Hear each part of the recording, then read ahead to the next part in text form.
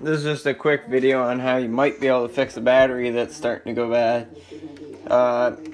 You're going to take some water, you're going to boil it, tea kettle, whatever, and then you're going to let it cool.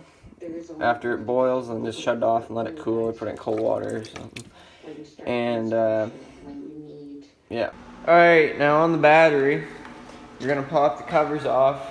This is probably only older batteries, because a lot of the new ones, they made it so that you can't get those covers off, because they don't want you to be able to do this. But if you have an older battery like this, or one like this, you can fill up the water. And as you can see, the water is, well, it's battery acid, but it's down pretty far. But when you mix water with it, it's been distilled, then you got to put it back on the charger, and supposedly half the time it works, half the time it doesn't, but it's normally gives the battery a little bit more life again.